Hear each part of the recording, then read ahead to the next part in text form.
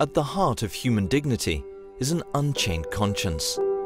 The right to believe or not to believe.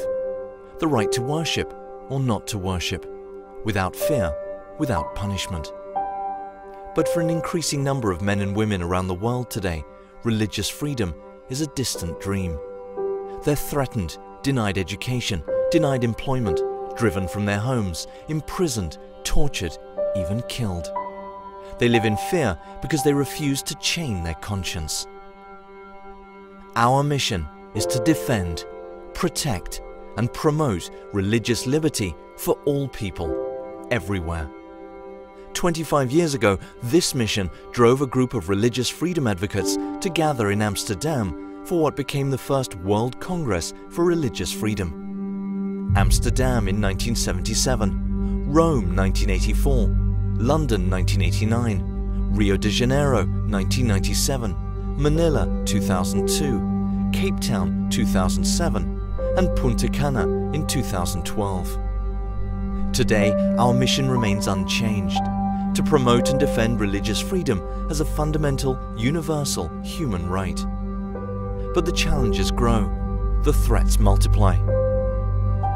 Men and women continue to suffer unimaginable hardships, even death, because they refuse to chain their conscience. Today, we remember them. Christians in Nigeria killed in a series of horrific church bombings. Ahmadiyya Muslims in Indonesia and other countries in Southeast Asia attacked and denied places of worship. Coptic Christians in Egypt facing increased discrimination and violence. Baha'is, Christians and other minorities in Iran.